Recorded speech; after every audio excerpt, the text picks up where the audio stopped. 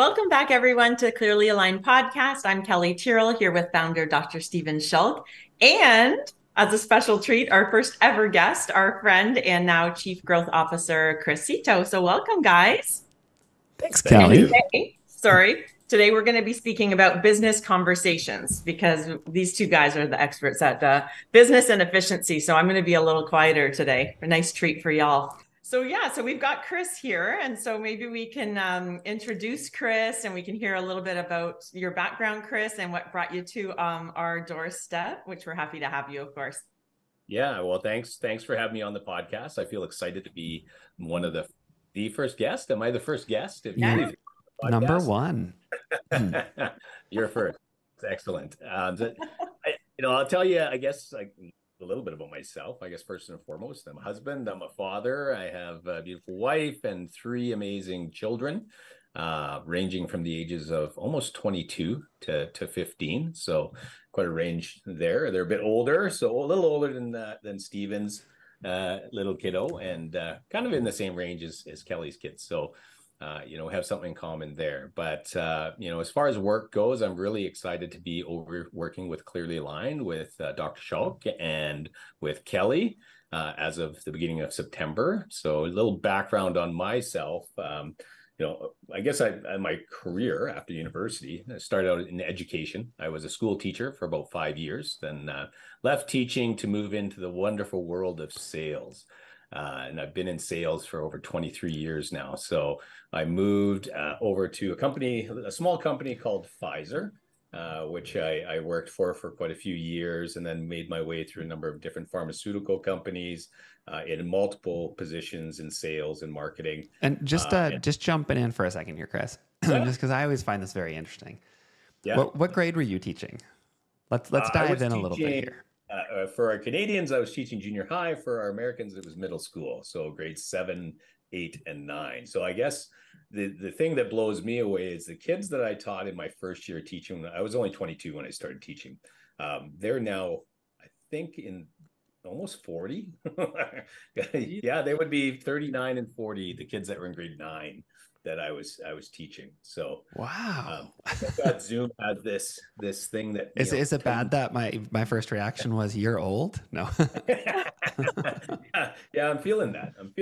But yeah, so I taught middle school science and phys ed for 5 years before I moved into sales. And were you like the phys ed? Were you like the phys ed teacher who was forced to teach science? Like, when you had that, like, I remember ours at our high school who like had no idea what he was doing, or were you like the science teacher who was forced to teach phys ed, or was it a combo of both?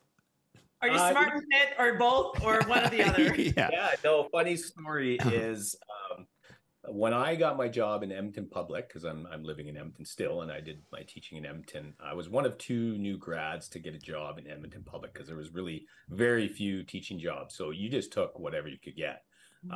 And I actually didn't get a job until 3 weeks into the school year because the classes that I ended up having put 2 teachers out on stress leave in the first 3 weeks. So when I got hired, the principal looked at me and goes, "Well, you look young. You look a little young and dumb. You'll probably be willing to take this on." And so it was brutal. But I made it through. But I was a phys ed teacher that was actually not forced to teach science because I always liked science. It was more I was forced to teach social studies. And it was one of those things where it was like, I tell the kids, you can't read ahead because I was reading and learning the material the day before. So, so that was an interesting experience for sure. But yeah, that's so right from the very beginning of your career, you pretty much had to jump across all these different, I guess, spectrums, because that's pretty hard to teach phys ed, science, and social studies. Yeah. It's pretty typical which is not the way it should be for new teachers to kind of get the dog's breakfast of a schedule a lot of times, because the veteran teachers, they eventually get to where the courses they want to teach and all the stuff that's left over gets handed off to the new young vibrant teacher that they think they can handle it. So it was an interesting first year. Made it through, ended up being department head of phys ed before I left, and took on the the sales role in the pharmaceutical industry. And so then hang on. Again, you're going too quick here, Chris. You got to remember this is podcast format. This is Oh fireside my chat. God, this podcast is going. It'll be We'll It's like going to be tease 3 out the parts hours. that are interesting to us and Oh, leave off Yeah, the yeah. stuff. We're long format here. We take our time. Okay. I've got 30 years of this ahead of me, and so Yeah. we'll have you in. I don't. No, you just yeah. So what drove that change? I've heard this before, but so you're a phys ed teacher. How does one fit at phys ed teacher go from that, and then all of a sudden you're in pharma? The grade 8 girls. That's what drove it. Yeah, no, So that's hard to wrestle into gym. yeah, that's not untrue. Those two grade eight, it was 2 grade 8 classes that put the teachers out on stress leave, and it wasn't the boys that caused the problems. I'll tell you that. But yeah, my transition from teaching into sales, I've always enjoyed, sales and connecting with people and talking to people. I'm fairly outgoing, I guess. And I had some friends that were in the pharmaceutical industry and had no idea what pharmaceutical sales was. Had never really heard about it at that point. You remember this is almost 25 years ago. And I remember seeing a friend I played volleyball with, and he came back from some meeting in Miami, and he was all tanned in the middle of the winter. And I'm like, what do you do? He goes, oh, I'm in pharmaceutical sales. And I said, well, what is that? Who do you sell to? And turns out I thought it was only pharmacists, but it's predominantly medical doctors. And so I decided to go on a little ride along with him. And I don't want to throw pharmaceutical sales reps under the bus here, but we met, had coffee, saw a doctor for 15 minutes on a set appointment. Then we had lunch with another doctor, and then had an appointment in the afternoon at 3:00. And then at the end of the day, he looked at me and he goes, whoo, that was a busy day. And I looked at him and I said, where do I sign up? Because I'm being governed by bells from 8 a.m. till 3:30 and dealing with, teenage kids on a regular basis. So it was very interesting to me at that point. Now, going back and looking at it, to have 3 booked appointments in a day is actually quite busy, right? In the pharmaceutical industry, a lot of times you're running around to clinic after clinic, and so that was kind of what spurred me on to start applying for jobs in the pharma industry. But also going back to teaching, was I loved the kids that I taught that were really good. But obviously there's teenage kids in junior high that don't really want to learn. And I wasn't the teacher that was going the extra mile to make sure these kids were, getting as much education as they could. So I knew from that perspective that maybe teaching wasn't going to be my, long-term career, but it gave me a lot of skill sets in terms of presentation skills and such to transfer into the sales industry, which I came into and ended up loving. So spent 18 years in pharma, worked for companies like Pfizer, Schering-Plough, Merck. Merck was my last company that I spent 10 years with.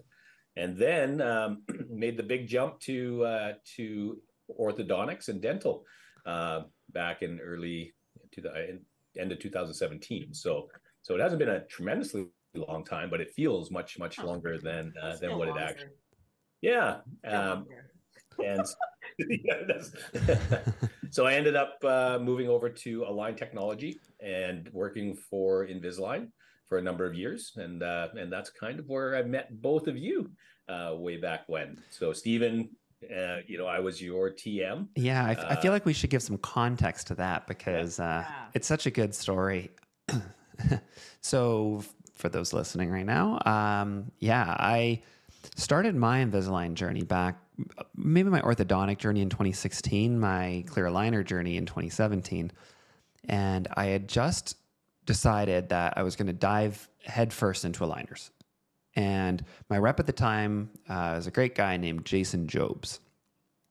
Yeah. Jason is this like smooth talking, handsome, like silver fox. Like I hope he listens to this right now and is just I'll send it to him after this. Okay, please do. I'll concur as the only female on. He's a silver fox. And shout out to his wife, also fabulous. And so I really jump into aligners, and we go from 0 cases to, actually, no, that's not right. That's wrong. In quad 2 or quad 3, whatever it was, we had done 3 cases. I did my first ever 3 cases in the quarter before. And then we went out and hit 60 cases in the next quarter. So we went from 0 to 60. So anytime that a doctor does say that, like, well, it's not possible to really grow, or sometimes I get told like, oh, you really need to like dumb it down for doctors because they can't really hit that volume or that, I don't know, I guess also level of hopefully skill and competency. I'm kind of like, well, we went from 0 to 60 in 3 months when you have the systems in place, because it's all about the systems. And so Jason was my rep. And then I finished this quarter, we finished the year, and all of a sudden I find out that Jason has been promoted and he's gone. And instead I'm getting this new guy coming on board who's brand new, named Chris Seetoo. And make it till you make it, Chris. Yeah, well, I did. And apparently, I think Jason was still with me for a couple weeks, or maybe I was without a rep, but I met Chris in Vancouver at Pacific Dental Conference.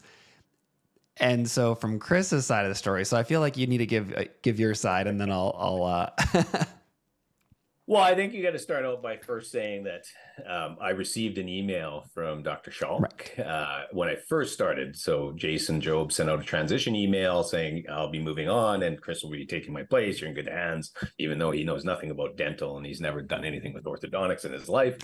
You're still in good hands. You're like, thanks, Jason. Yeah. Well, you didn't phrase it that way. But, Stephen sent me an email saying, I'm really excited to meet you. I've been doing great things with Jason. I'm looking forward to doing great things with you as well. And I almost fell out of my office chair because I don't think I've ever received an email from a doctor in my 18 years of pharma saying things like this. So it really actually got me pumped up and excited that I made this move, because it was a big move, moving from one industry to the next. So thinking that, I'm going to have this great relationship with this guy. He's one of my top customers at that point. He just hit platinum, I think. And he's going to PDC. And I happened to be at my very first conference, like a month into working at Align, and email him, say, hey, I'm going to be at PDC. You want to grab dinner? You want to grab drink, coffee, whatever it is? And kind of ghosted me. and we kind of ran into each other at the booth, and he had introduced himself. He says, oh, I'm Dr. Schalk, or I saw his badge. I'm like, oh, hey, Dr. Schalk, it's Chris. I'm your new TM. He's like, yeah. Okay, no, it wasn't quite like that. Wasn't quite. What the background here is that my partner and I at our practice at PDC, we were on kind of a mission at PDC, Pacific Dental Conference, for those who don't know. And so we were needing to buy a few $100,000 worth of equipment.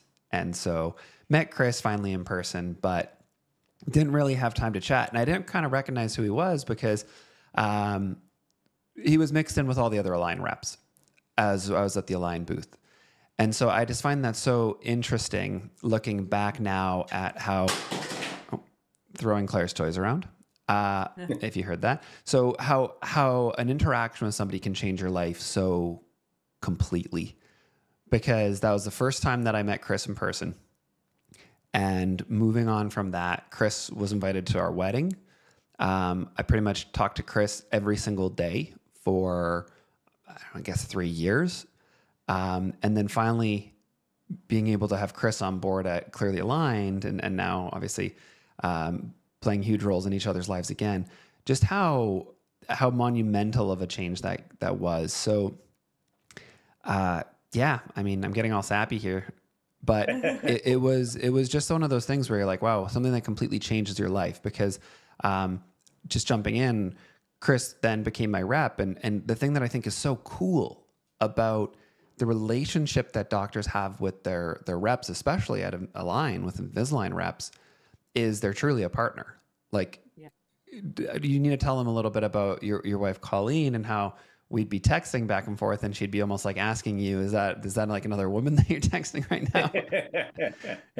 Yeah, it was, well, I think it was because we're both growing in our roles, right? And you were growing on your Invisalign journey. I was growing with my role at Align, and Stephen, I think, was single at the very start of that, and living in the bachelor pad in Grand Prairie with all the associate dentists with their ping pong table into the dining room. So time was not what it is now, right? Obviously, we pulled in different directions, and we would constantly talk about orthodontics and Invisalign and the business of orthodontics and how to scale the practice. And so it was a great starting point for my career in orthodontics and with Invisalign to have a partner like Steven. But I think you're right. I think that a lot of doctors out there need to take advantage of the resources that their aligned TMs have. Even if they're newer, I think coming on and working with you, I didn't even know what the teeth were numbered back then, right? And Steven's so good. I remember we had our first dinner with your team celebrating that you just hit platinum, which I had nothing to do with. I just brought the plaque out to Grand Prairie, and you and I sat together after the team had left, and you said, so what would you say at this point? What do you think I should do? And in my mind, I'm thinking, I don't know what I'm doing. But we had great conversations and we're able to bounce things off. But I think even if your line reps are newer, they have a ton of resources, right? And everybody that they're connected with when they go to their meetings, they work with thousands of practices across North America. And, I think as a doctor, if you ask them and you have a need and you're looking for something, they have a resource to go find it. And just being open to partnering with them, as long as they're open to partnering with you, right? There are some reps that may not be, and there's some very, very good ones that, dive into the business and understand the needs of their customers, which is, hopefully what most do.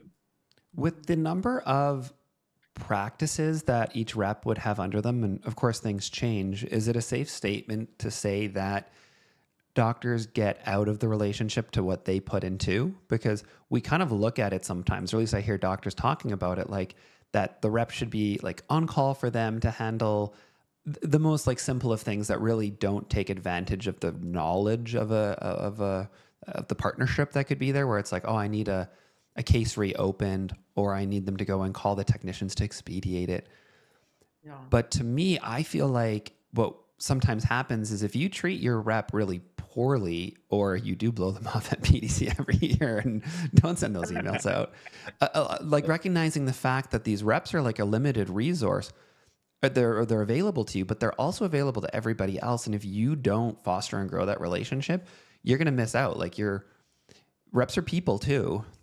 Yeah. And if they don't like the people, I think it has to be mutual. I've had the same experience like that you and Chris had. I've had great reps, and my doctor, because obviously I'm not the doctor, my doctors didn't really have a lot of time. They're orthodontists. They're busy for their reps. But so the reps kind of contacted me. And so, we went out for dinners and lunches, and I fed them information of where we were struggling, things that the doctor maybe should have said, but didn't have time to. And so that good for those reps. They developed the relationship with me and grew me into like a unicorn like you. But it's you have to be respectful to them. You have to give them the time, and just like a friendship, if you're not putting it in, you're just easy. You're just one of, I don't know how many. It used to be, let's say, one of 10, 11, 15, but now you're one of many. And so if you're a pain in the butt client and you're giving nothing and you're really not growing, so that, you're not even contributing to their paycheck, really.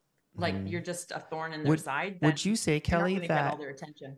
Would you say that you are where you are? Because I would 100% say that 100%. The same thing. So the statement is, I would say 100% that I'm here where I am right now because of that guy sitting on the other side of the screen.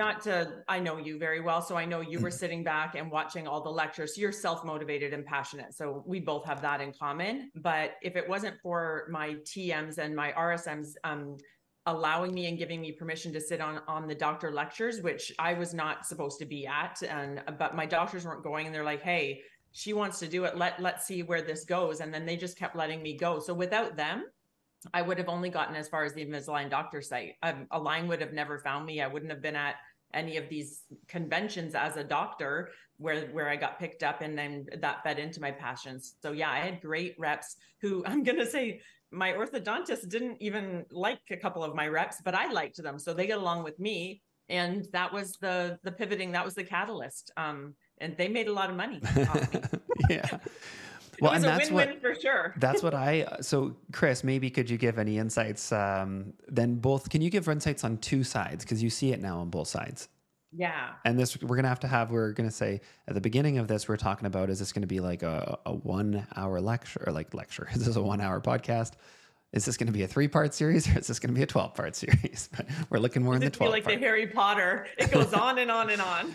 Yeah, exactly. But can you give insights right now? I don't even know if we've really touched on the majority of what we had on the outline, but I would say, well, what I'll say is when I moved to Align, so I went through a number of management roles and rep roles when I was in the pharmaceutical industry, and met great people and worked with great people. But moving over to Align, what I would say when I started Align is the people that I worked with there were exceptional at what they did. I'd never seen an industry or a company where the focus was partnership.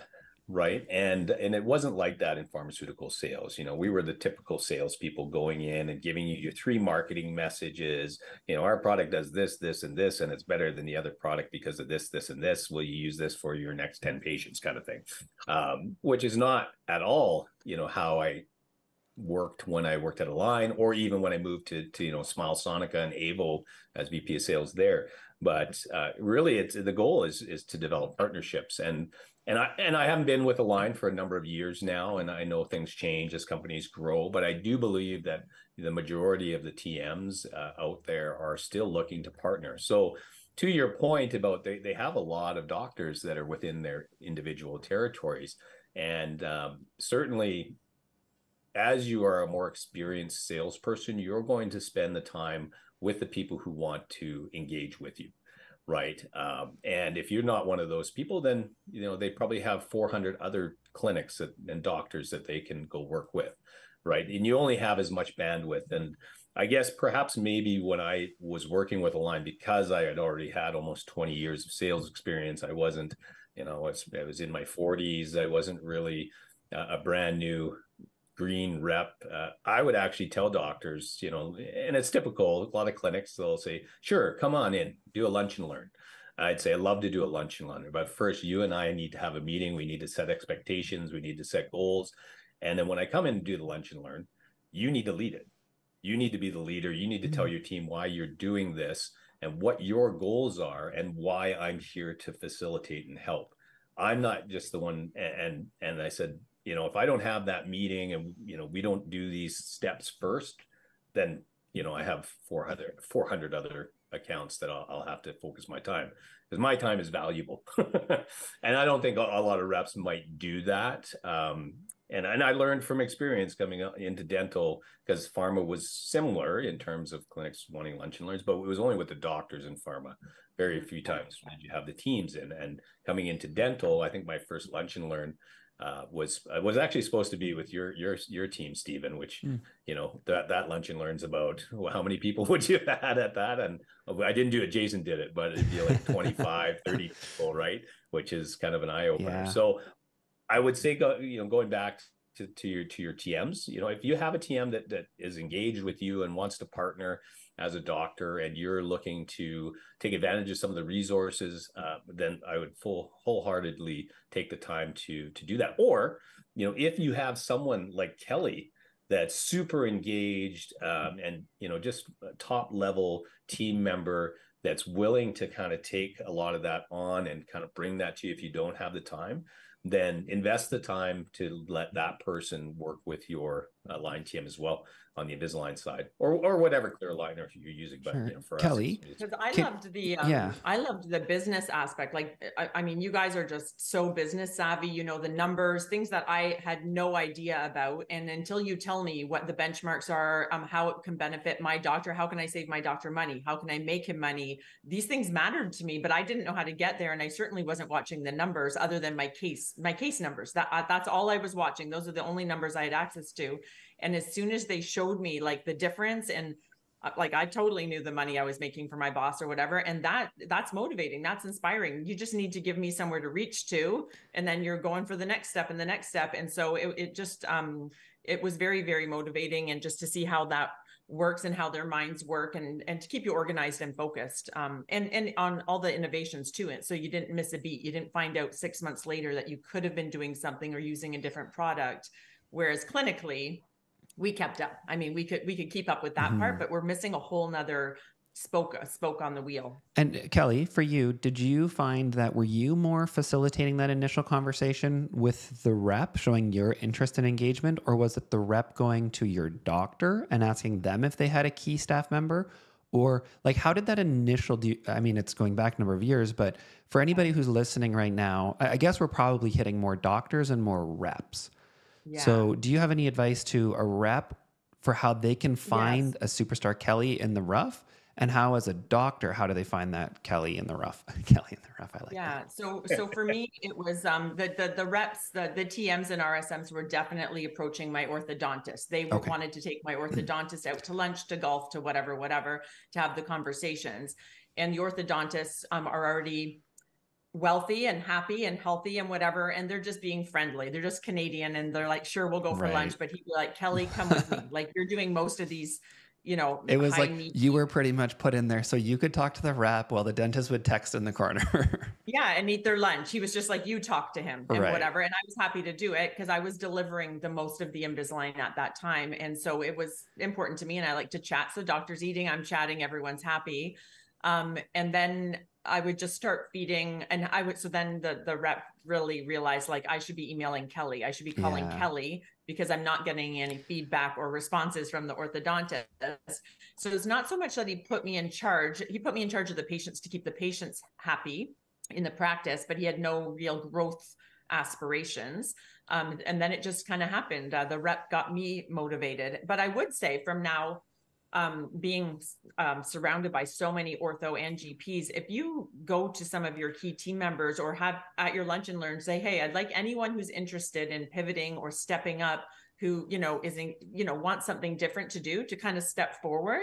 And let's have some conversations about that. And then have the reps, or it's probably the TMs, not so much the RSMs, you know, let them know what kind of roles in practice are available, and then what resources are available to you. So much more than when we started, so much more. Yeah. I mean, we're one of the resources, obviously. Totally. So I'll give a couple insights here and then we'll move on. I would say, so takeaways for doctors who are watching this, and I know reps listen to this too. I mean, this is getting further and wider. I think that relationship is so important. You have to foster it. You have to realize it goes on both sides. As a doctor, I would constantly be asking my reps, and hopefully I still do. So Millen, if you're watching this right now and I'm dropping the ball in any way, give me a smack upside the head. But what do they need? What can we help with? I don't think this is inappropriate anyway, but I always just ask my rep kind of more vaguely. I'm not asking for everything, but like, I know that their numbers are based on quarter. So I'll be like, how's your quarter going? Right? Are you needing a real push right now as we come into the end of the quarter? And if I can go ahead and help my rep out to make sure that they're hitting their numbers with cases that I already have kind of sitting there, if it's the difference of me making sure I click accept before that quarter ends, so that would be like at the end of September, then I would just want to know, like, hey, do you need some extra support? And we'll try to check in with that. So how's your quarter going? How are things going for you in general? Like, it's almost like when you have a kid in the chair, sometimes I'll say like, hey, Tommy, how are you doing? Like, how's school going? And they'll be like, oh, it's fine. It's good. How are you doing, Dr. Schalk? And you're almost like, what? Like, this 10-year-old just asked me how I am? Like, I asked 25, 30, 40 people today how they're doing. You're the first one to ask me. And I think that's the same thing. I think that's the reason why when Chris got an email, how are you doing, Chris? It's nice to meet you. How can I support you? And even things like we would originally sit down and go through like the basics of like, these are tooth numbers. This is malocclusions. These are like how we take photos in our office. These are all the things that I can contribute to this relationship and partnership.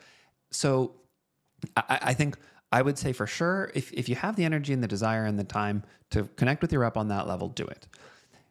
The whole aspect of having a team member who's more involved, I think that's very, very valuable. and something that I probably don't take advantage of enough right now, of saying, okay, let's get my rep connected to my superstar employees and have them sitting down for a conversation. And maybe reps aren't doing the same thing, where they're not like, they're going out for lunch with the doctor or they're engaging with the entire team, but you're not saying, hey, let's go ahead and have lunch with just the doctor and their top employee who's going to be the facilitator. Because as doctors, we have lofty goals and ambitions, but we often don't implement. So we need the person who's going to be implementing there with us. We need the Kelley in the rough who's going to turn into a diamond. And you all know, like when you have those lunch and learns, I mean, the key staff, often it's the mature staff who've been there for the ride for a long time with the doctor. They will shut it down. It doesn't matter if it's a product or if it's all aligners or if it's like we're going to have a new bracket in stock or whatever. It will be shut down. We just look at each other and we're just like not flying. Like we will eat your Swiss chalet and get out. I'm not gonna lie. That's how it works. So you need to get some key team members involved. There's usually one or two key people, and I wasn't even the key person at this office. I was just in charge of the Invisalign. I just quietly did my own thing in the back corner, quietly as well. They separated me from the others. I was gonna say quietly. No, it wasn't quiet. I think I had a door on my room. It was the only private office for an ortho hygienist ever. Yeah.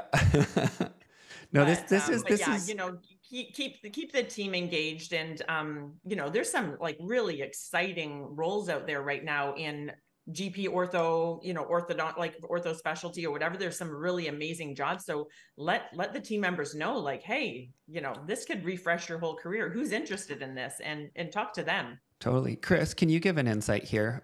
When approaching a staff, because you've probably seen it from every direction, right? You walk into an office and you've had it where like the dentist is super engaged and none of the staff are engaged.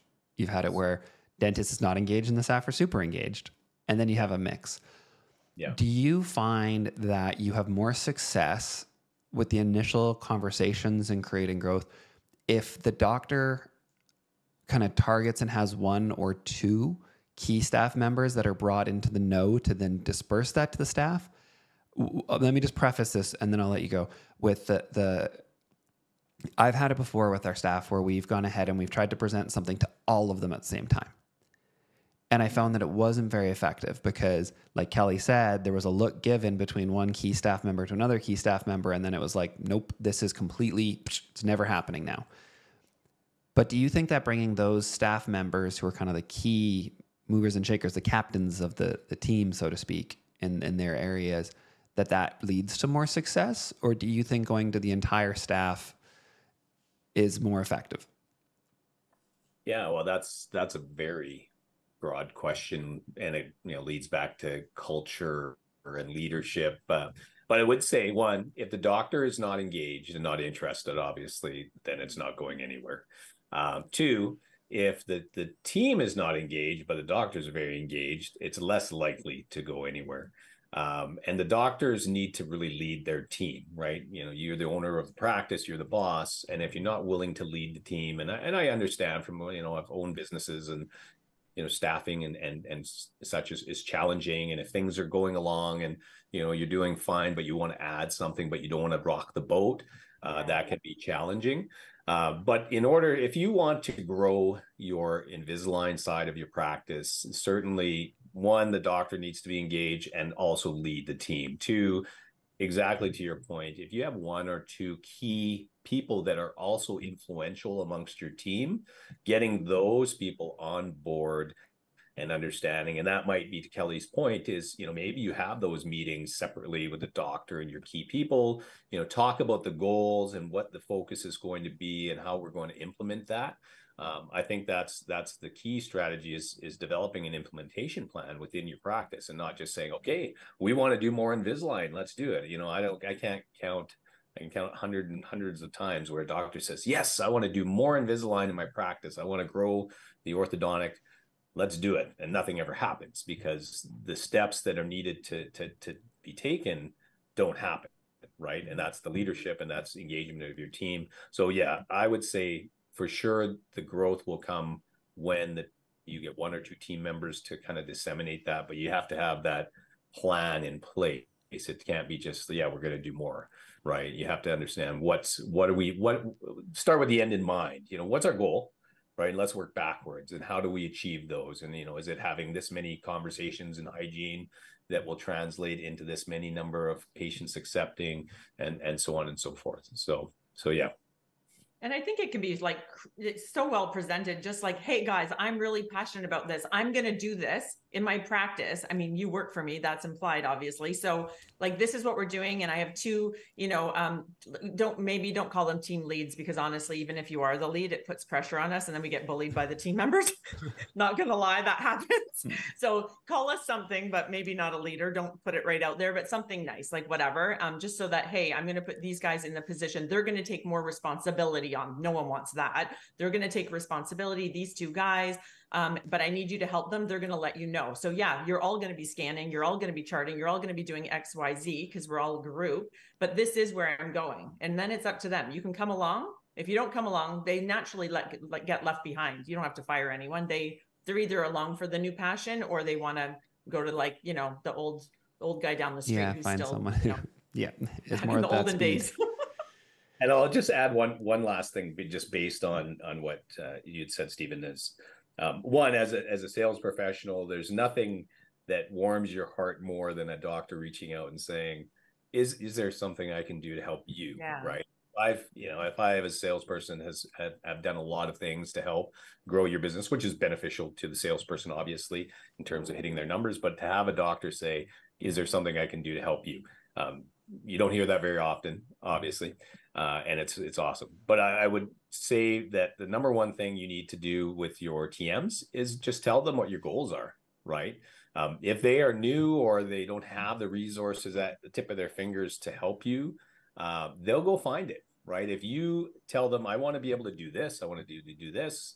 And I think maybe just even sharing kind of our journey, Stephen, a little bit, in terms of your goal was to, be doing blow it up.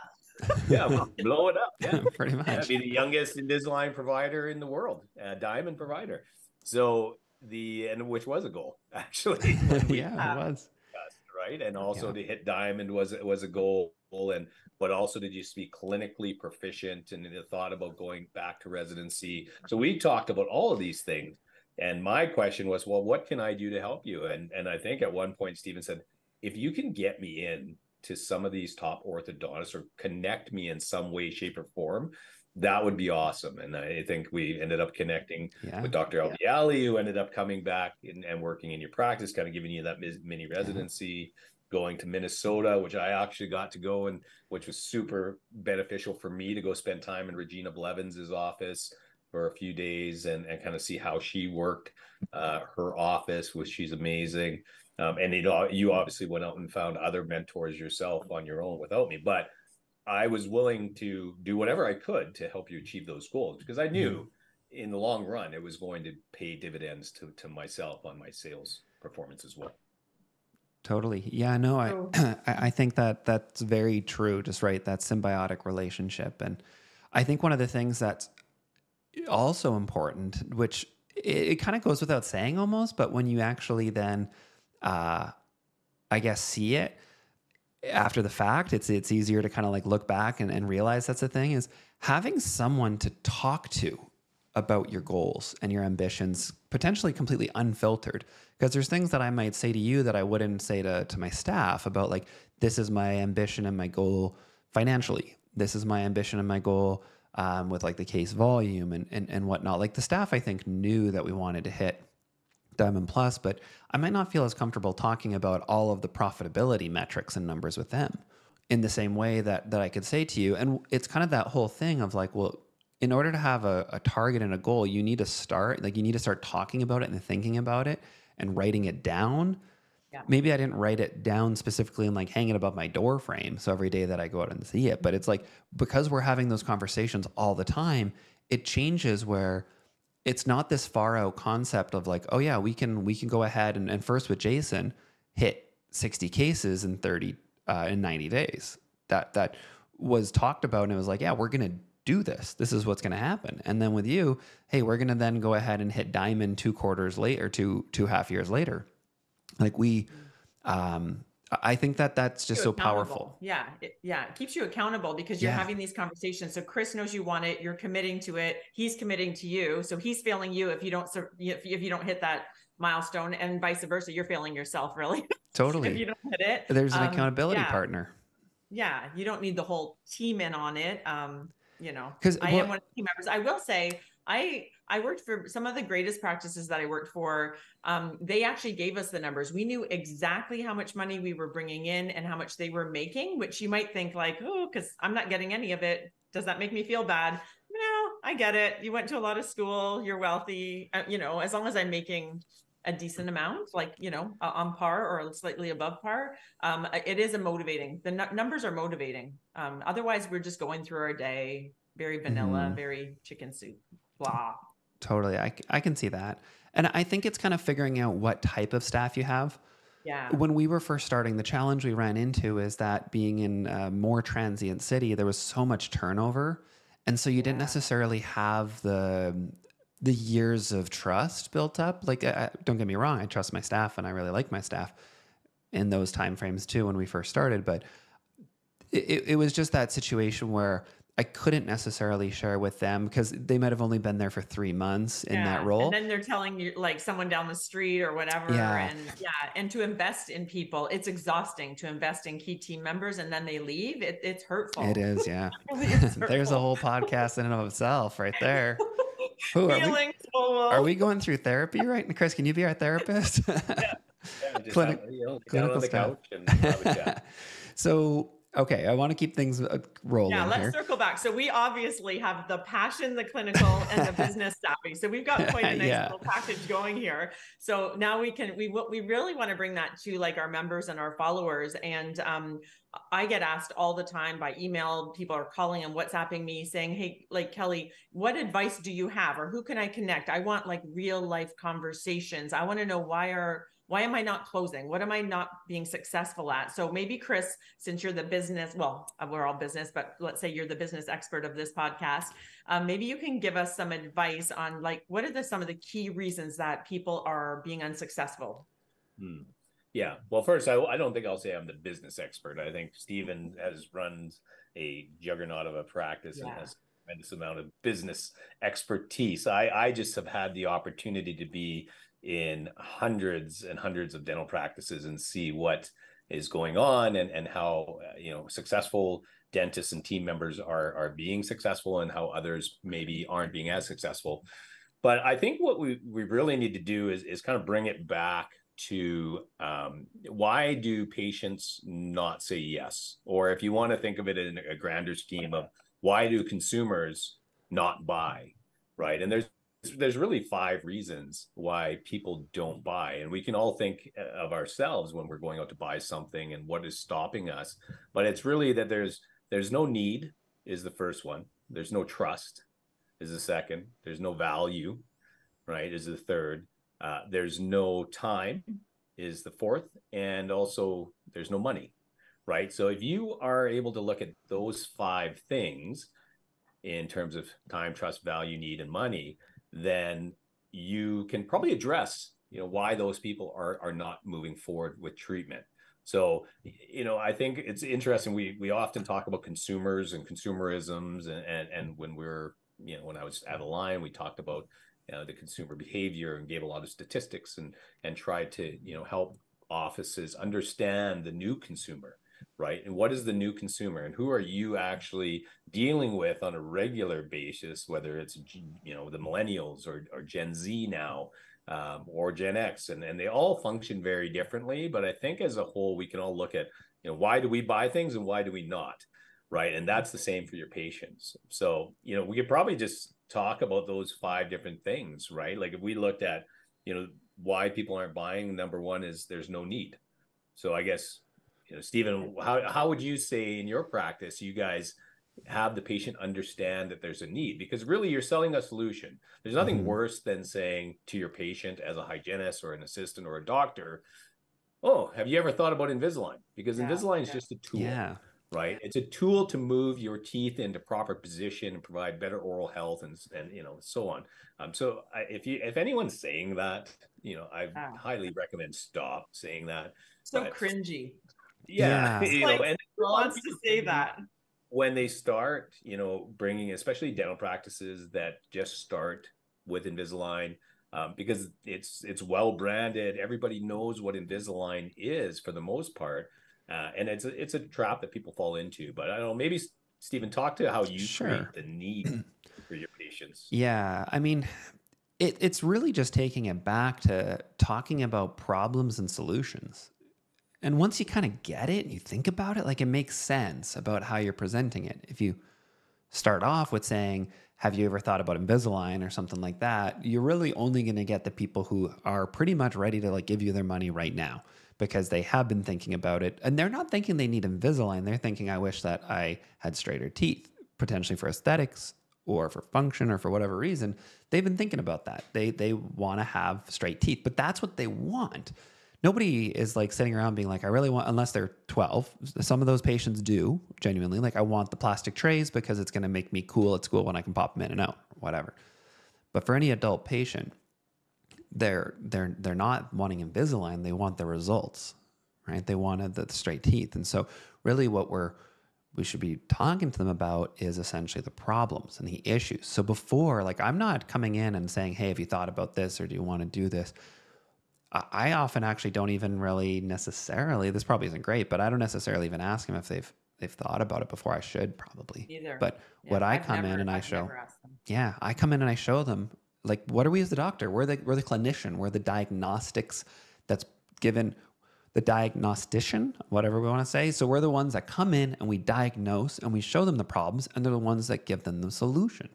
And so the problems are the chipping, the grinding, the wear, the crowded teeth leading to challenging hygiene, the lingually positioned crowns of the posterior teeth that are hitting heavy and wearing and it causing abfraction at the gum line, the cross bites, the large overjet in a kid situation where we want to try and use class 2 mechanics to correct that overjet so they're not going to smash their front teeth playing sports and then damage their front teeth.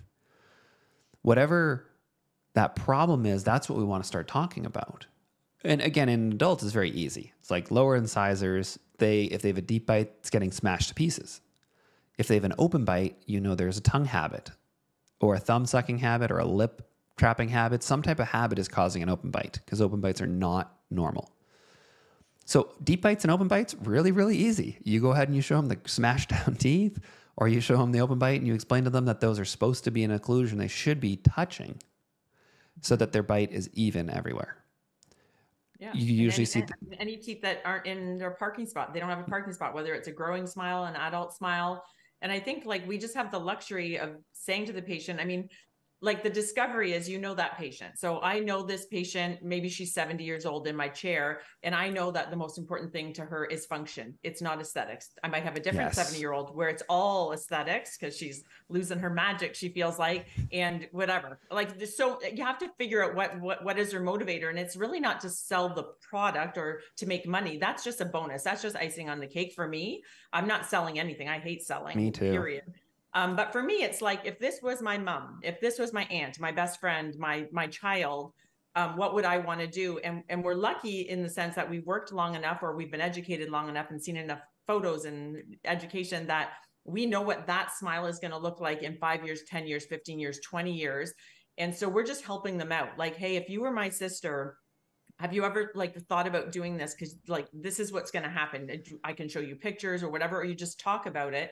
And they're just like, wow. And you're just coming across as like a regular human being. It's just conversational. There is no scripting. Well, scripting is so cringy too. People are like reading off little paragraphs like all across the nation. It's insanity. Just, we're human beings. We're just telling you like it is. Yeah, your teeth are chipping, wearing, fracturing. Like, hey, your teeth are blocked out. Your kid's going to have 2 to 3 years of ortho, or we could intervene now and they could be done by grade 8 grad. Yeah. And I think what you're really hitting, which is the value here, is we've shown them the problem and then we're showing them the solution of like, ideally we'd like for your teeth to be in these positions. And to your point, I kind of know, like everybody knows that fixing your teeth with aligners is going to result, or braces or whatever, is going to result in nice straight teeth at the end of the day. And it's going to look good. Like nobody thinks like, oh, you're going to fix my bite, but you're not going to fix my gnarly front teeth that look ugly. Like, no, everybody knows the aesthetic component of it. It kind of goes without saying. So we usually don't need to present that to them. They know that part. What they don't know, because we do a poor job of explaining, is the rest of it, the occlusion, the bite, the fraction, the chipping, the wear, the recession, all of those different aspects. And for some doctors out there, they unfortunately, I don't know if they just from dental school were never educated as to those issues, and still don't genuinely know the value of putting the teeth in the right spot. I think once you take a course or you see some case results and you kind of see it, then you get it. And you're like, oh yeah, like how harmful is this malocclusion? Like it's extraordinarily harmful in the long term. But when we first come out, we don't really have that education. So sometimes that slips by. But what you do, once you get that as a doctor, as a staff, and as a team, that you understand the need, like you're saying, Chris, patients don't think there's a need for it. Well, your staff also has to understand the need for it. The associate dentists have to understand the need for it. Everyone needs to understand why this is so important, why it's worth spending $7,000 to $8,000 to fix these teeth. And then we can talk about, well, here's the options, right? One option, we use brackets and wires. It's been done for the last 100 years or so. Not gonna be very comfortable, not gonna be very aesthetic. It's gonna be hard to eat foods. There's certain things you can't eat. It's gonna take longer. Like you said there, Kelley, you have to wait till you're older, till all the permanent teeth really are in to really truly start. Or we go ahead, we do with clear aligner therapy. So I think that would be, to answer your question here, Chris, that would be kind of, again, yeah, how I kind of approach it with the patients. And then also ideally with the staff and with the other associate doctors. And really one of the biggest things that you can possibly do is taking an intraoral scan.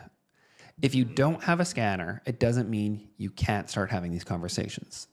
But what I would do is I wouldn't just tell them they have wear. I would show them they have wear. I would show them the recession. I'd show them those things with a mouth mirror. Just they hold the mirror up, you show them what's going on. If you have an intraoral scanner, use the intraoral scanner. Show them on a health scan essentially what it looks like everywhere. Yeah, or like if you don't have a scanner, which I mean, you're just throwing money away basically if you don't have a scanner, because the amount of the amount of dentistry you're missing by not showing the patient that this image is crazy, ortho aside. But anyways, but even our mouth mirrors and retractors that we use for intraoral photos for ortho, if you took that image, that's one image of the whole arch lined up. You can see so much in that. True as well. Those two the two occlusal views.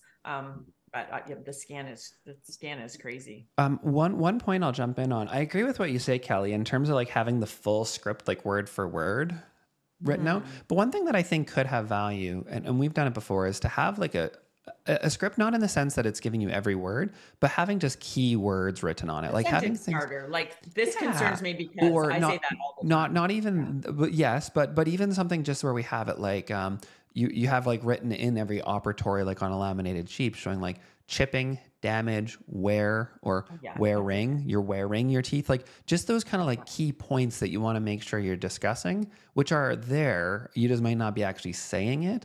And then same thing about like having a subcategory like solutions, and then saying moving teeth with brackets and wires, moving teeth with aligners. And so it's just having a couple key points on them there. No, I'm all for like cheat sheets and all that, but no, there's like actual paragraphs that are floating around here that is like, you have to own it. Exact same thing. Yeah, you have to own it. It has to be natural. It just be a genuine conversation from a person, not that it feels like it's coming from a robot. Yeah. So I'll chime in there on the scripting side of things, only because I've spent, almost 25 years in sales organizations where you get scripts all the time. And even at Align or at Smile Sonica, when I was there, I created scripts for team members, just not for them to read it word for word, but more to give them an idea so that they could convert that into their own way of saying it, right? As a salesperson myself, every time, through the years that I would learn something new or be, talking about a new product, it was always really nice to actually have a starting point. It's like, okay, this gives me ideas of what I could say, and I'm going to take that information and convert it into my own style. Or listening to your colleagues, right? Like that's one of the other things I would say is if you have a Kelley in your office who's super experienced and talks fantastically to patients and connects really well, sit and listen and learn, right? Salespeople are no different. We go to meetings, we sit there, and nobody loves the role play scenarios where you're sitting there doing the fake things. I think they're amazing. I think offices should do it. I think that if you're really an office that wants to improve your communication with your patients around orthodontic treatment, you need to do some role play. And that means very uncomfortable situations for your team members. Doctors hate it too, but it forces you to actually have to say the words, right? It's like practice. There's no professional sports athlete that doesn't practice what they do. This is practicing, and even, sales professionals hate it because it's always in front of your peers, and nobody wants to be embarrassed in front of their peers, right? But at the same time, it should really be a learning opportunity. So scripting and practicing that scripting, even your front staff, right? If we're looking at overall conversion and converting new leads coming into the practice, how do they answer the calls? And that's a whole other. Yeah, I love that. Yeah. Like having booklets, like if someone asks for pricing, of course we have all pre-baked answers that are, in the right direction, because we have all these consultants out there who are feeding us amazing information. I love all of that stuff. It's just, the kind of, it's almost like templated ClinChecks, templated treatment plans, some really templated stuff out there. That's just, but I think what Chris is saying, which I like, because I'll be honest in saying, like, I don't love it. I think I'm pretty good at it. Actually, at one point I did, there was what are we calling this again? Like where you sit down and you go through it, like the mock sessions? Role playing. That's the word. Yeah. Thanks, guys. Yeah. So when you're doing role playing, I think I'm fairly good at it, but I agree. Like, I don't really love it from the standpoint of like, oh man, but it is valuable. Like when you sit down and you hear the wrong, like there's certain things like we just said, where you write down like all the words you want to hit, those buzzwords. There's also words that you don't want to say. Right? Because sometimes you hit those words that are like inappropriate, or they sound, I'm going to shave down your teeth in order to get them straight. It's like, well, no, I'm going to smooth between your teeth. Yeah. In order to remove a small amount of enamel, right? Like there's the things that you don't want to say too, and unless you actually practice and you hear it, then you don't know. Like how many times have I heard for like a new assistant or a new hygienist that their operatory door is open, and you heard them say something to the patient where you're just like, oh, they just said it like that. Like that was no. And you only heard it because the door was open and you're walking past. Then you need to go and say to them like, hey, no, you shouldn't say it that way. Yeah. So I think it kind of forces you to do that. One thing that we've done. So when I was working with one of the doctors at our practice, who I'm training in all things Invisalign and aligner therapy right now. So she's doing an amazing job. But for all of her initial consults, like the first one, I actually sat in and I actually took her notes and she presented. And then I was able to go ahead and kind of like jump in and give her support. If she said something, I could go ahead and just elaborate more. After that one, then what I would do, because she just wanted that initial support, then I would actually have her take her iPhone, just leave it in her scrub pocket right here, recording. Yeah. And then when she'd finished that consult, she'd come back out and we would go ahead and we'd listen to it together, the 15-minute consult. And then I'd be able to like give those quick little course corrections. Oh, again, don't say we're going to shave down your teeth, or we're going to grind them down at the end of treatment for veneers. Polish, slenderize, smooth. Yeah, exactly. Paint through the door. So a million of them. Exactly. So I think there's value in that as well, is if you're not right now, consider recording yourself. Consider recording the conversations your staff, like don't do it secretly. No. And we deleted them immediately afterwards. I'm not a lawyer. I'm not giving you HIPAA compliant things here. I'm just saying, if you record that, delete it immediately afterwards or whatever. We do the same thing for like new team members, that even if it's just bonding attachments, you think what conversations they've already committed or whatever, but it's just that flow. How do you get through that appointment so quickly and with all those instructions, or so that they don't sit up and think, oh my God, I'm tasting the edge, blah, blah, blah, blah. You just record it. Like, this is how I do it. So you don't need to have someone hovering over you, because that's awkward for the patient more than anything. But yeah, record, and correct. And you don't even need to correct, because honestly, they can hear it and they just ask questions. Yeah. It's fantastic. It takes no more time. Yeah, I'd agree. I'll just jump in on this. Yeah, totally. Like audio recording is fantastic. Video recording, and I think we've all actually learned from COVID and Zoom meetings. When COVID kind of hit, we went all to Zoom and we were having these meetings. I would record a lot of my sessions, and it's really interesting, going back and looking at yourself and how you speak and what you say and what are your filler words, and what are the things you want to keep saying, and what are the things you want to stop saying? Because we used to, at one point years ago, when you would go to training for sales, you would sit there, you do your role play, and they'd actually, pull out the camcorder back then and record you, and then you'd sit as a group and look back and evaluate. But if you do role playing sessions with your team, recording those is really valuable, right? So they can look back and see even body language. And I'll touch on two other things, and I'll pass it back. What you had said, Stephen, around the problems and the solutions. I think Align really does this very well as their sales team comes in and talks to your team, and they use the PCS model, right? Problem, consequence, solution, right? So if your team presents in that way, this is the problem that I see, right, and I'm concerned about your wearing, your chipping, your et cetera, and these are the consequences. This is what's going to happen if we leave this as is. More of the same. It will continue to happen.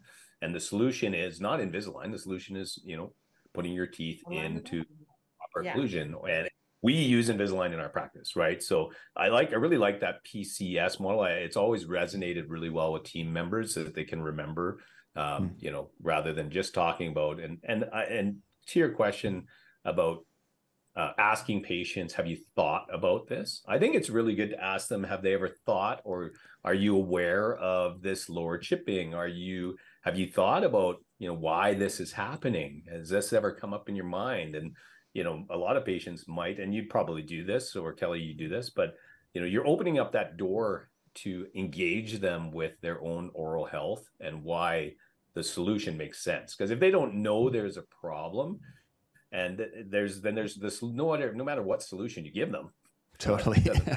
And right? even if you're like, you've been their dentist for a year, 2 years, 5 years, 10 years, whatever, you can just say, hey, have you noticed this is getting worse? Because I've noticed, even if I just started noticing 2 months ago, because my boss told me to, but so then you're not throwing yourself under the bus, but have you noticed that this is getting worse? We've been charting you and documenting and probing you and XYZ, whatever their problem is, doesn't matter. And does this concern you? It concerns me because I see this so many times a day, and this is the path it takes you on, blah, blah, blah, blah, blah. And they'll either be like, no, it doesn't concern me. And that's fine, because they're just thinking. They're going to go home and they're going to think, does it concern me? What's she talking about? Because that's what I would do. I would probably shut them down, because that's just me. I would, in a nice way, but I would probably be like, no, it doesn't. Don't tell me what I need to buy or whatever. And then I would go home and think about it, and then probably want more information and book a more in-depth consult so that they could explain it to me. Because on the fly, you feel kind of pressured. We're always pressured to buy things all the time in that moment. So I wouldn't put pressure on them. Just educate, and then, let them know the next steps. And giving them a voice. Yeah, go ahead. Oh, sorry, go ahead. I was just going to say, you're giving them that opportunity to speak, right? Yes. You're listening to them. Is this something you've noticed that is getting worse? Yeah. And then you kind of are able to gauge how much they seem to value correcting this or not correcting this. Yeah. And if they even knew about it to begin with, but at least now we've opened the door to be like, oh, have I never showed you this before? Here you go. Let me show you. Well, I never had this scanner before, so it was hard to show you. Or honestly, I would even go with the approach of we, as a profession, continue to get better. And now that we have this scanner, now I can see wow, look at all and Chris, you did something very smart, which is exactly how I would present it as well. Have you noticed that your teeth are chipping, wearing, receding? It's a current, and it's something that's currently ongoing.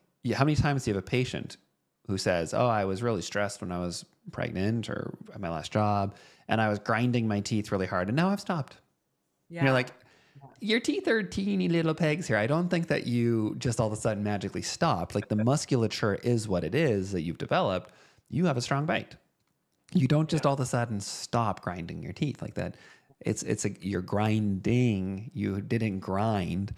So continuing to use those words of a continuing process is important. Sorry, I cut you off, Chris. For anyone who wants all of that, let's call it scripting for lack of a better term, Align has all of that. It is written out, is well-baked. It's in PowerPoints. They can give that to you. Talk to your rep. Years with Align, because I taught that same thing, but they can literally give you all of that data. There's full out hygiene and team learns with all of that verbiage and really great education. And also kind of like just, I mean, to get the team on board, because without the team on board, it's like selling whitening and the team doesn't want to do it. It just falls flat. But letting them know, like, hey, we're building better smiles. It's the foundation. Like, what would you build without a good foundation? Like, not even a Lego tower, right? So if your Lego's not stacked right at the beginning, your crowns, your perio, you could be cleaning this person's teeth like a diva for the next 20 years. It's still going to fail because you haven't addressed the foundation. And so then the team can be like, oh yeah, I want to, most team members you would hope would be like, oh, I want to know better, do better. Yeah. And so let's have this conversation. It's legally, you have to give them the option. If you know about it, you have to present it. You can't just skip the ortho component. Like, you go through all of them, like root canals, crowns, perio, all of these different things, but somehow on the charting, we just put class 1 and turn the page. That's ridiculous. Especially when the ortho is what's contributing to so many of these problems. You look at the bite and you're like, oh, they have an open bite.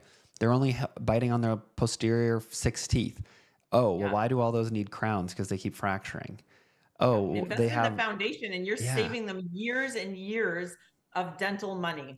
Well, so as well don't as think things that you're costing them like $7,000. You could be saving them $70,000. Especially too the fact that you can't undo some of these things that are done. You could try a graft and it might take, but it doesn't necessarily mean that they're getting back what they had when they were 18. No. So if you can prevent those issues from occurring, then you've saved them so much, not just time and money, but also irreversible damage or harm that happened from having their teeth in a poor position that you can't truly ever fix it back to what it was. No. Yeah. So Chris, what if we checked off out of your key 5? I think we've got, we're still on the need.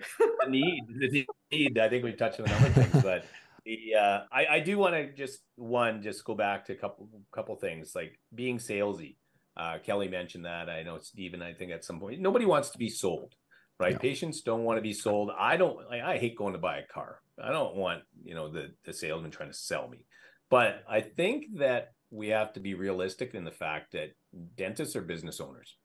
Of course, or health first. But at the end of the day, you are ultimately selling dentistry. So somebody needs to sell, right, in the practice. And I think the definition of salesperson, being a salesperson myself for many, many years, often, and I don't know how many orthodontic offices I've been in talking to treatment coordinators that say, I'm not a salesperson. I'm an educator. And in my mind, I'm like, what do you think sales is? Sales is providing solutions to needs. Right? If somebody needs something, and that's kind of what we're talking about, if you can define what the need is and what your patients and understand what the patient's needs are, if you provide a solution, you're selling, but it's not the greasy car salesman. Yeah, like those kiosk people in the mall who are passing out the cream. We don't want to be those aligned therapy people. Right. Yeah. And so I think we have to get past the idea of, definitely you don't want to be like one of those kiosk people that's, trying to grab you as you're walking by with your family. But the understanding that sales is more than that. It's about connecting with people. This is about developing trust, and then also providing information for a need that is a solution for what your patients need. And that's still sales. Right. It's just a matter of and we really believe it. Like, we really believe in what we're doing. We know we're offering like something we would offer to our own parent. We believe it. We're passionate about it, and we're delivering high quality goods. So there's nothing cringy about that. And maybe I can just say something that I think is a testament. So sometimes I'll have a patient who says like, oh, I would never want to get like plastic surgery or Botox or anything, because look at all those like celebrities who have terrible plastic surgery or Botox. And you go, well, really, a plastic surgeon once told me that a good plastic surgeon should be doing work that nobody knows is plastic surgery. Amy once said to me, she's just like, I don't really like salespeople at all. And I hate pharma reps. And because my wife is a doctor. And so she's just like, and I said, well, like, what about like Chris is in sales in his role in Invisalign? And she says to me, she's just like, oh, but Chris, he doesn't sell. He's not in sales. And it was like, a really good person at sales, it's kind of like plastic surgery or bad cosmetic dentistry. If you can tell that the same thing that we get, right? Where it's like, oh, I don't want those perfect fake Mexican crowns, Okay, well, if you can see it, it means that it's being done poorly. Sales Yeah. does not mean that you're grabbing somebody by the scarf to pull them into the kiosk. Sales is when you educate somebody towards something that they will benefit from, and show the value of it, allowing them to make their decision, not forcing them to do something they don't want to do. It's pretty much like you said, being great in sales means that you're an educator, and you're just helping provide them with, showing them their problem and showing them the solution and giving a path to them in a non-aggressive way. And so I thought that was such a testament when Amy said that she's like, Chris doesn't do sales. And that's the thing, because if someone likes you, they trust you. So whether it's your hygienist or your dentist or any relationship, really, they like you and trust you. And so they respect your opinion. So if you say or you present something just like, hey, this concerns me, they're listening. And all of a sudden you've led them down that path. And so, yeah, you sold them. But again, it's for their benefit. So it's all in a very healthy. It's not the sales that they're thinking of. It's not greasy car salesman sales. That sales done wrong. Yes. Yeah. Yes. 100%. And I'll finish with I think we've covered the need portion pretty good here, but I'll finish with a little story that both of you know. I just recently had a wonderful root canal yesterday, finished the second portion of it. And it kind of brings me back, and thank you to Dr. Nathan Wong out of Edmonton, who I don't know if he listens to the podcast. He's part of our Clearly Next Level group. He's an amazing dentist, one of the best that I've ever seen. My family goes there, but I have been seeing a different dentist for many, many years. Cheater. Since I was 18.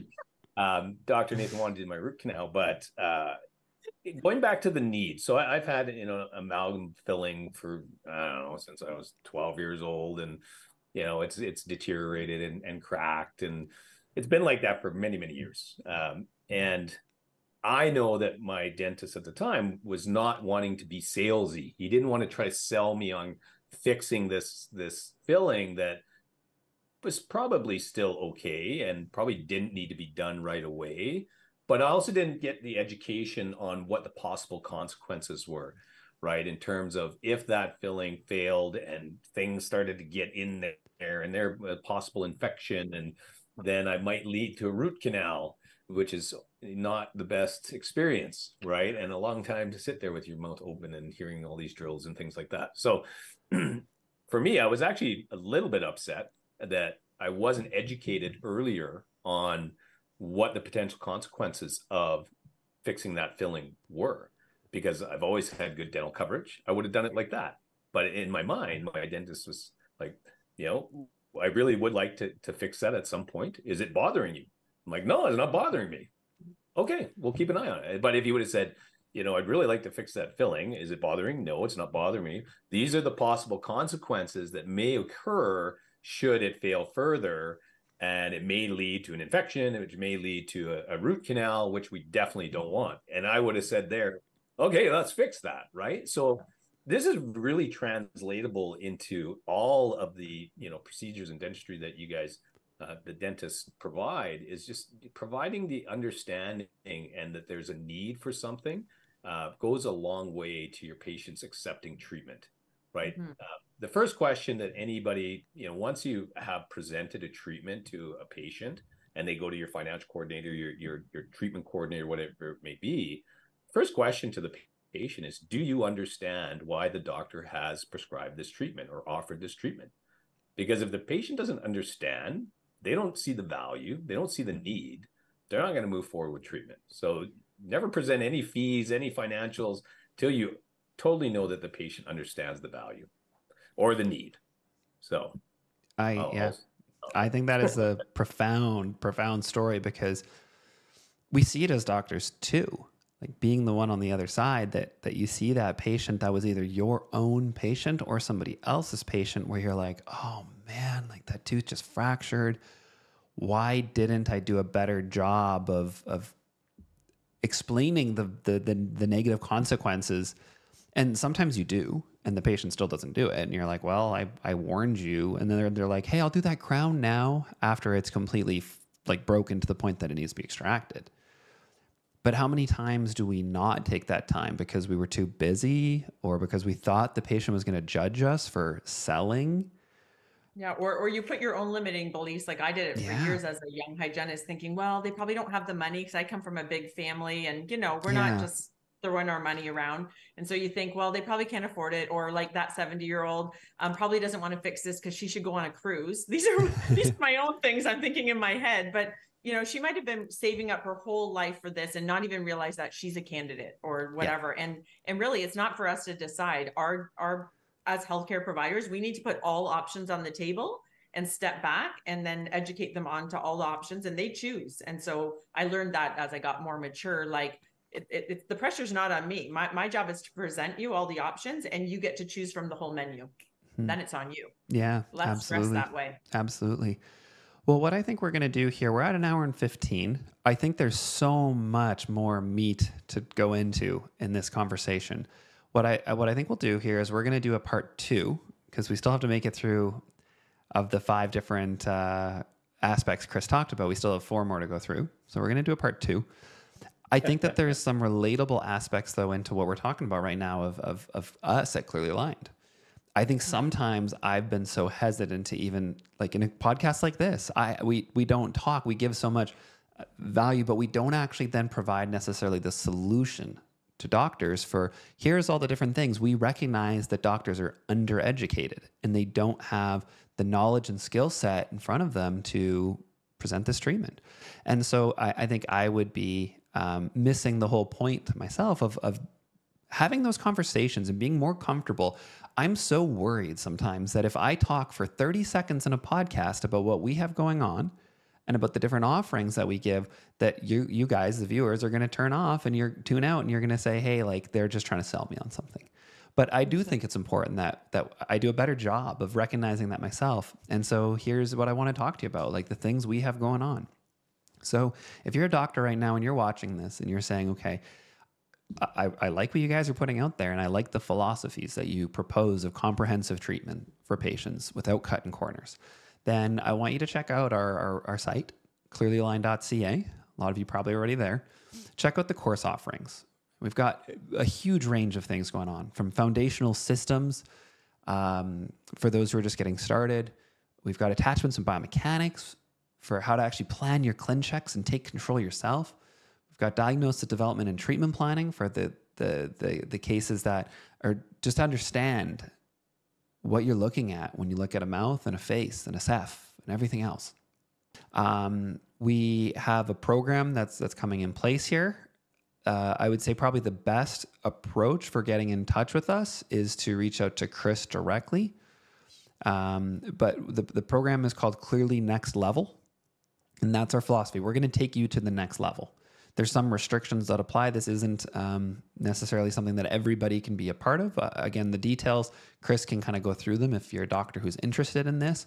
But if you want to take your aligner practice to the next level with a group of dentists who have very similar philosophies here of comprehensive treatment and kind of unlock a lot of like educational resources as well as group resources for your staff, then reach out to Chris. And he'll be giving details of how this program in particular works. And Chris, your email?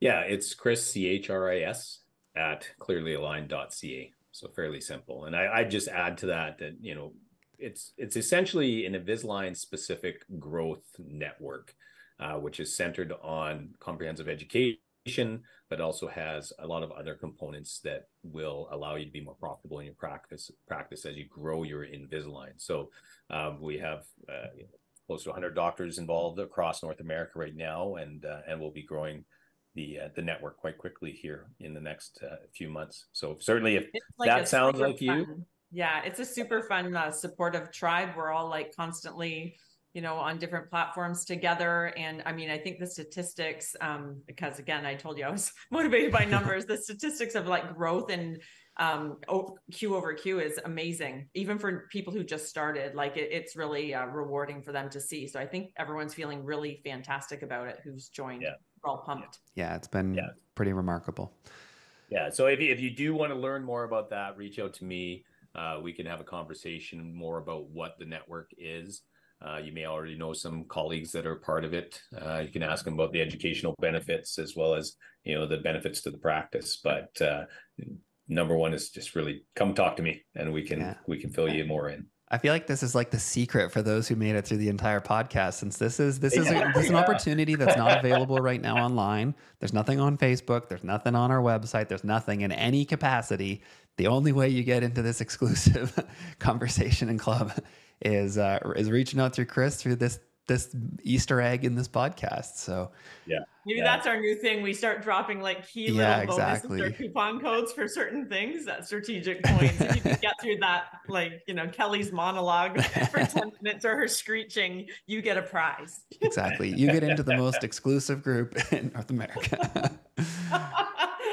Awesome. Well, great conversation. We'll continue part 2 on. Look forward to kind of picking your brain on the rest of the insights here, Chris. Perfect. Yeah, looking forward to it. Thanks for having me on the session. It's been great. Of course. Bye. Nice chatting as always, number Kelley. 2 coming to you. Okay, bye guys. Sounds good. Thanks, guys.